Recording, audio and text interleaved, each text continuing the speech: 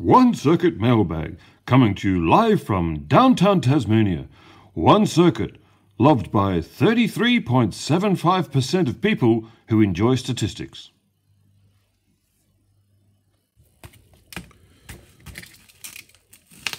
The Season of Light packages, which has... Oh, one more. Always useful to check that. Which has some sort of measuring, but what is it measuring? Let's grab it out and have a look. I want to say temperature, but I'll check. LM75A temperature, little chip there. Looks like what have we got? A SOP8. It doesn't look like small enough to be SSOP, and communication via I2C, and we've got VCC ground, SDA, SCL, and what on earth is DS? That's weird. I have to check that out to see what that last one is for. But yeah, I think that's what these guys are about. High speed, I think they're OS, DS. Looks like OS. No idea. I'll put up what I know here anyway, and at some stage in the future we'll hook these guys up and see what they do. I'm pretty interested in sort of, I guess, sensors that don't use an awful lot of juice and communicate fairly easily. So that's what this is about. Turn it on, quickly get the temperature, turn it off, and so hopefully we'll see this again. Firstly, to do a little bit of experimentation, but then ultimately maybe in some of the little temperature projects that I've got around the place.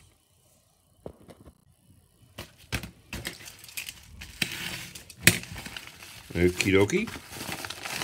And we have many things. I would say these are little time keepers. RTCs, real-time clock. You've got your CR2032 battery backup on the rear side, and on the front side there's a crystal there, probably 32 kilohertz I want to say. Let's get a look closer and see what else is there. DS1307Z, so that would be something to do with the timing for sure. On the other side, I'm not sure. It looks like ATHY-C932, 24C32N. Makes me think maybe EEPROM for, so maybe you would program the time through that and it would be stored in that if there's a power outage, maybe battery backup. Hard to say. Nice little units. And I'm going to make sure I get this one hooked up in a video soon so we can see how to communicate with it and where it could be useful. Lighty McLightface. What does it contain though? Aha! What is that? Wow. Don't know. Something that you plug into a USB, and then it's got some chips on it. Definitely need to get right in close to that one. No name chip on the top, and I'm not sure what that guy is either. Can't quite make out. What is it? 2238. Okay. And what else have we got here? Y1, which I think is a transistor. Okay, I don't know what this is, and I guess the only way to find out. Oh, it's got LEDs on the back, so it's probably going to light up. Let's try it. And nothing happened. Oh, wait a minute. Something does happen. Yeah, let's kill the lights and see. Not much of a disco going on. Oh, I do see it. Do we have a button over here that we can change this? Or is it just doing its own thing?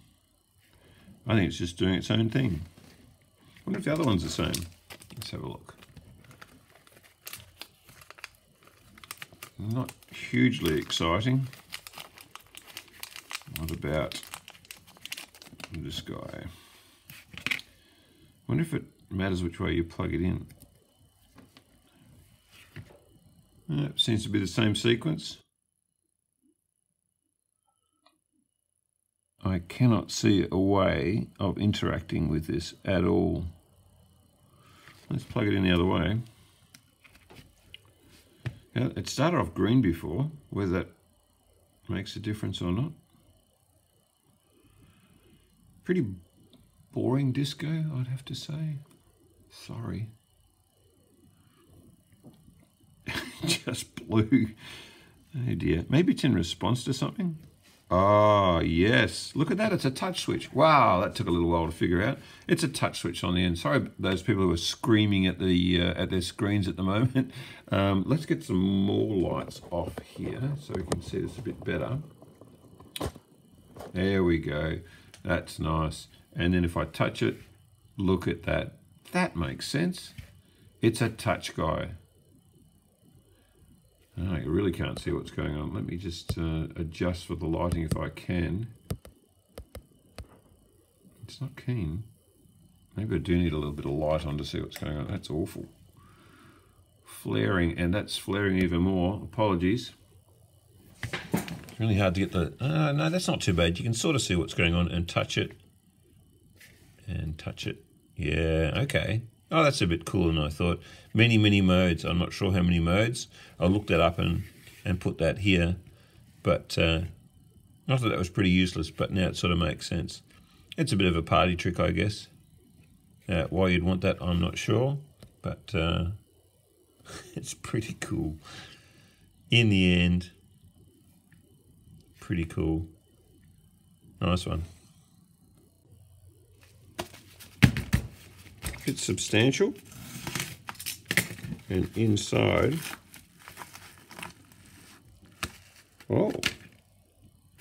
is a lighting strip. Okay, bit of a theme. All right, let's have a look at it. So, yeah, interesting, quite flexible, which is good. So you could, and quite long too. So you could put that, attached to, well, in this case, the frame that is holding up the camera above the board here.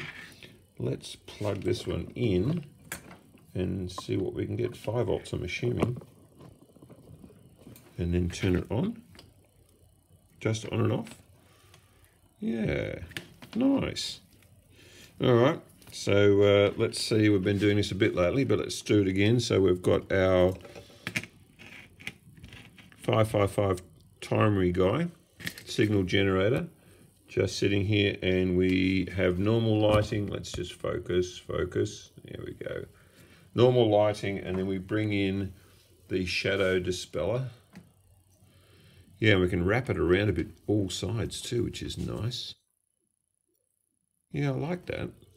That's pretty good, and it's a bit tricky to. It's got a strip on the back that you can pull off and attach it, but otherwise it's sort of writhing around a little bit, so it will need to be attached, because although you're getting better lighting there, I'm actually seeing it reflecting back to me as it twists around. That's not bad.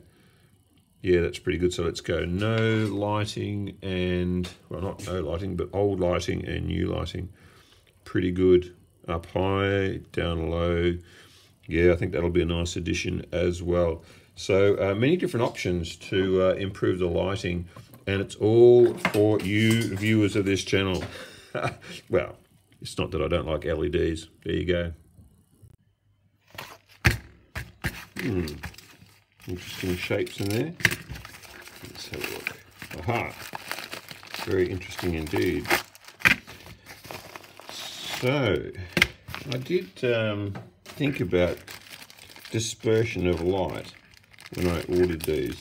So these are little lenses, and the idea is that you put your LED cob inside here, and it sort of throws the light a bit wider. Shall we give it a try? Well, they look pretty much the same to the naked eye. So let's have a look. What do we got? We've got 8.2 for volts coming in, 17 milliamps drawn with both of these. I might try the voltage up a little bit actually, so let's just pump that guy up. Oh, dodgy connection. Not sure that's going to make a huge difference, but let's just get it up to 9. There we go. This connection here is a bit iffy. Yeah, there we go. Yeah, not much difference. Anyway, we'll pop this thing on and see if that changes it. And I'm not sure we're going to be noticing anything either, but anyway, we'll see how we go. So it just pops into here. Good fit. I'm actually thinking, apart from dispersing the light, you know, it could have some sort of weather protection as well. So let's see what that does to it. Yeah, can't really tell that there's any difference. Yeah, that's a bit of an annoying connection. I might have to fix it, I think. Oh yeah, look at that. So there is a bit of a difference there. I can't really see that with the naked eye from my angle, but the camera is definitely picking up a greater dispersion. I will flip these upside down and turn the lights off, and that might reveal even more. Now I'm not sure that the camera is picking up what the eyes see, so I've drawn it with a little bit of pencil here, but this is definitely throwing the light a bit wider, and I don't know, it's sort of concentrating it somehow too. So I think a couple of benefits here. Knowing how the light's going to come out in a controlled fashion is definitely a good thing, but the second thing is a bit of weatherproofing as well. So I think they're a good pickup, and they'll be useful, you know, for some projects. Okay, this one, aha, a bit of a theme. Okay, so these are also caps for little lights to throw them wider. 13 mil, 100 degrees it says. Okay, so one way of finding that out, and that is to throw that experiment back in again. Not much showing to the naked eye. There is a very satisfying snap when you put the bulbs in, so they've sort of got some tension there that when you actually snap it in, it stays. So I don't know that that guy's coming out in a hurry really after having been put in there. But as to how it affects the throw of the light, I think we'll have to do the thing again side by side with a bit of paper and see what it looks like.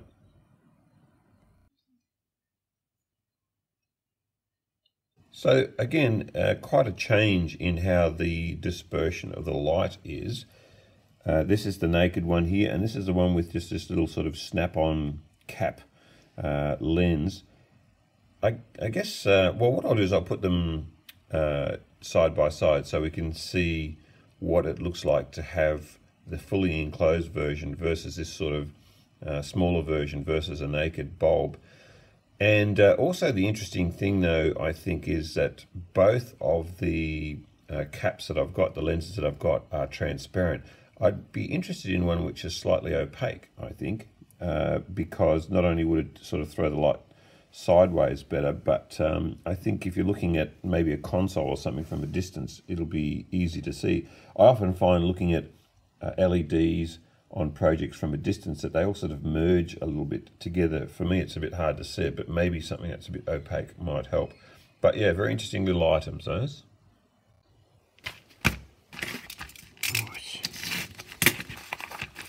And in here we have a couple of SD cards. So yes, I've been, I guess, playing around a little bit more with Orange Pi variations lately. And yeah, just looking at SD cards that will be suitable to go in, and so you put the operating system on the card, and then that goes into an SD card slot on the device itself. And these ones are a couple of 16 gigabyte ones, supposedly.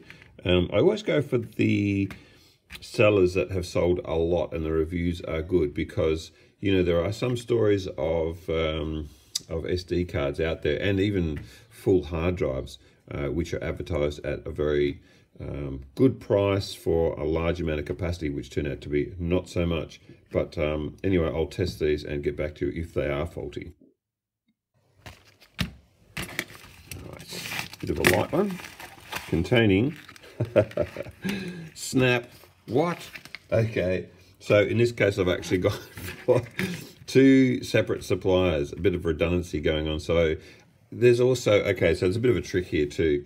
If this is an AliExpress seller, and often what I do is I'll select a seller, and then I will select the method of delivery, and it's sort of free, and then it kicks over. So obviously this kicked over between 2 items and 3 items, and coming from China to Australia, even at the lowest rate, it's sort of around $5 or $6, which is, you know, sometimes as much, if not more, than the price of the items themselves. So two separate suppliers, selecting just enough to be underneath the trigger for a higher price for the freight, and arriving at the same time. So happy days for everyone.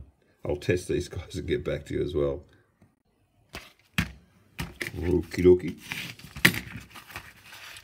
Let's see what we have here.